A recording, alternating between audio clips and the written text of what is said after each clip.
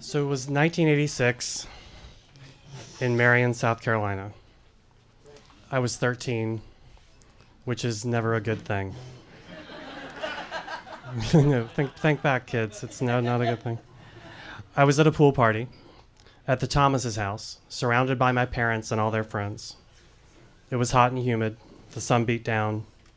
You can imagine the fashionable country club attire. Think JCPenney. The men drank beer or whiskey. The women drank wine coolers. Bartles and James. I was the only kid standing around with the adults. The younger kids were thrashing around in the pool while the two Thomas girls tried to organize them into a game of Marco Polo. The other kids my age, other boys, had gone next door to Jason's house to play video games. This shift to the other house, without me, was negotiated with very few words. I wasn't not invited, but I wasn't invited either. I didn't mind being left. I knew I was different from them. I didn't know how I was different exactly, but I didn't want them to feel weird. Now that they were gone, all I had to do was avoid talking to all the adults. I planted myself by the food table, refilling my little paper plate over and over again with snacks. The closest adult to me and the food table was my dad. He was close enough to me that I didn't look so alone, and I was far enough from him that I didn't have to join the adults' conversation. This balance among all the actors on the stage didn't last. Here came Mr. Tim, a local lawyer with a puffy pink face and a pink polo shirt. He looked like an agitated, preppy pig. Tim leaned over the table to pour himself another Jim Beam. He gave my dad a stagey wink. "You aren't keeping count on me there, are you, Art?" he said and laughed loudly. He looked around for someone to laugh with him.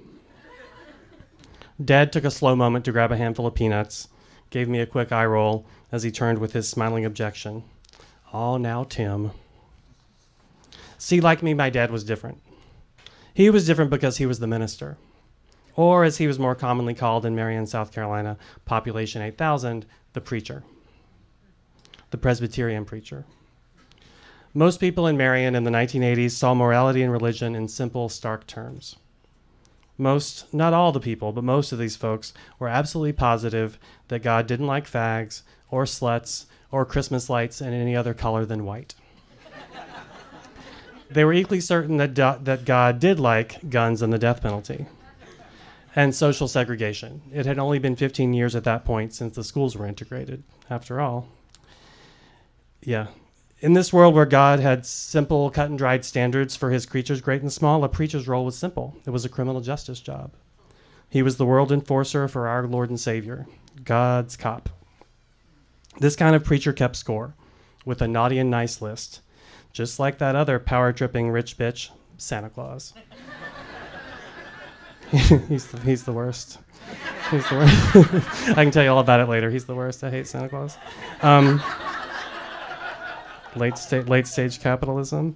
It is hard to connect and make friends or to even relax for a preacher in a fishbowl-sized town like this when people think that you're sitting in judgment of their every action.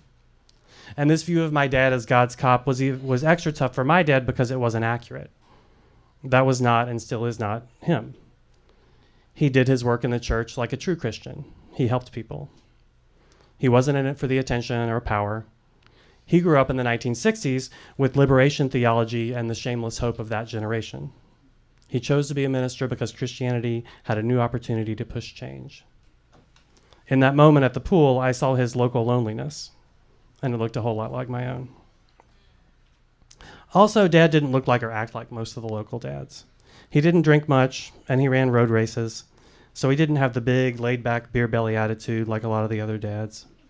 He rode a bicycle up and down Main Street in Marion, from the church to visits to people from our church who were in the hospital or to people's houses, in this town where the only reason anyone would ever ride a bike was because they couldn't afford a car.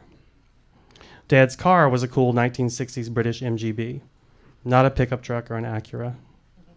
He had a mustache, which was more unique in the 80s than it had been in the 70s. In a small town, the kids' identities are closely related to their parents. As the preacher's kids, my brother, sister, and I showed up with that goody-goody sheen, that cloying specialness that only teachers like. The adults' hesitation to let their guard down socially with a preacher was echoed in their kids' attitudes towards us.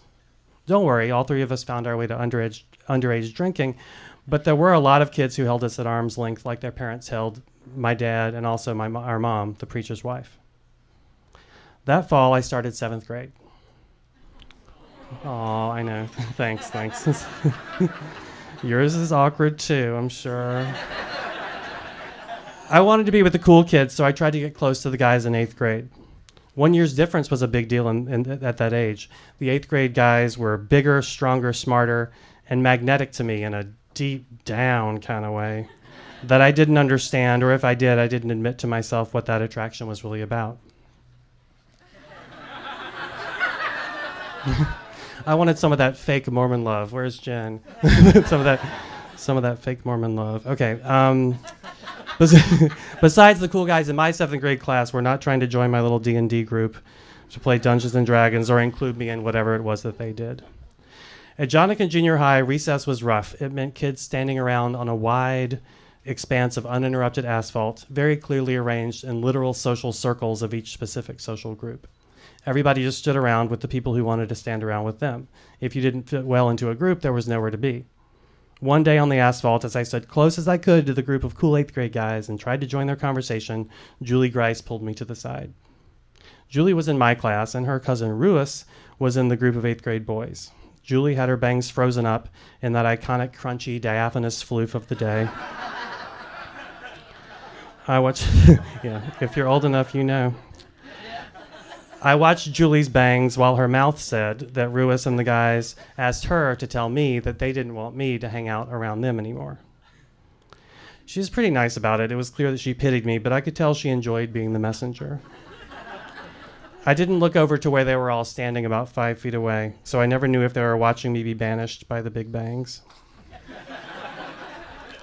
After that, I spent most recess periods in the library. I wondered if my dad were more like the other dads, if he was loud and went to Ducks Unlimited meetings, if these older guys I thought were so great would like me. But even in those most self-obsessed and self-pitying days of adolescence, I knew the truth. My misfit status was at least 90% my own doing. I was willing to ditch the few friends I had, and I had targeted the wrong people to be my new friends. And my dad was a really good dad. My brother and I wanted to play soccer, but there was no soccer, just football. In Marion, soccer was different, suspicious, European. So my dad and a few other dads started a soccer league for us. And while Ronald Reagan was going crazy building nuclear missiles, Dad took my brother and me to the rare anti-war rally in the next town. We thought it was hilarious when the good old boys driving by on the highway heckled us with, "More nukes, less kooks." My dad's other startup was a dirt cheap thrift store, the Clothing Closet, in an empty storefront in downtown Marion, so that there was a way for low-income people to buy clothes. Dad ran for the local school board, won, and then became board president. We went with him to the gospel churches all over town, where it was normal for politicians to come and give a stump speech during worship, and where we thought it was cool to be the only white faces in the place. I wasn't aware of it then, but I was witnessing him invent a good full life for himself and his family and help other people in town, instead of always trying to fit into what was there. My dad's books opened up the crazy, wide, rambling world outside of Marion. He kept most of his books in his office in the church, just down the block on Main Street from our house, which the church people called the pastor's manse. Along with plenty of theological books, Dad had all his paperback fiction. He let me take anything I wanted. Kurt Vonnegut, Philip Roth, Toni Morrison, Catch-22, Cry the Beloved Country. I got to know my dad's mind, his curiosity, and his worldview from these books. Dad could be politically pessimistic, and Bury My Heart at Wounded Knee helped me see where that might come from. I read all of his Kurt Vonnegut books when I was 11 or 12. He probably had about 10 of them. Those wild stories blew my mind and made me want to be a writer. Vonnegut's book, Breakfast of Champions, taught me that there are two kinds of beaver. They were right there in the book, sketched and penned by the author Vonnegut himself. And when I was done, back on the shelf in the preacher's office, the book went. I imagined my dad reading these books, laughing and enjoying the naughtiness, drama, history, and heroism within. It was the winter after that pool party when I saw that, in addition to being different in our different ways in this small town, my dad, the preacher, had the same need for friendship that I did. My dad's best friend in town died. Dad had lots of friends who lived in other places, college friends, other liberal, wisecracking ministers. In Marion, his list of good friends seemed pretty short, just like mine. Ronnie Rice was a high school teacher and the assistant football coach. He and Dad led the church youth group. Everybody loved Coach Rice. He smoked a pipe and was a brash, wise ass like a football coach should be. Together, Dad and Coach Rice organized games and service projects for the church teenagers. With my mom and a few other brave adults, they took the old church van full of squirrely teenagers on ski trips and to the summer youth camp in the North Carolina mountains. Being Coach's minister, it was Dad's job to plan the funeral. In the week between his friend's death and the service, Dad planned everything with Coach Rice's family while knowing he may be too upset to lead the service himself. He recruited another minister in town to do most of the talking. After the service in the packed church on Main Street, the cars lined up behind the hearse to drive across town to the cemetery. Once the 300 people or so in the crowd were settled, Dad stood up to do his part by saying a prayer. He tried really hard to get through those words. He started, choked, and stopped. He started again, got a little further, and then stopped again. Without being able to finish the prayer, he said thank you and sat back down beside my mom. We, the kids, were sitting in the row behind him. I watched his back and his dark suit, shaking as he cried, then growing still and taller as he got control of his emotions. I'd seen my father cry before. In our family and in his work, he was not afraid to let his emotions show. But this was different. There in the cemetery, I watched him say goodbye to a rare good friend. I felt what he was giving up because it was something that I really wanted for myself. In that moment, I saw my dad in a way I had not before, as a person just like me. Seeing him as a person instead of this character who did amazing things because he was Dad made me realize the things he did, the way he lived, were possible for me too. He had been his own person in this place and put himself out there to make the whole town better.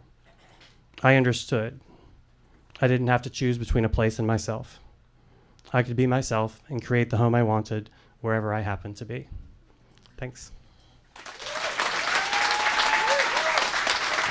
That was Hunter Gatewood. Up next.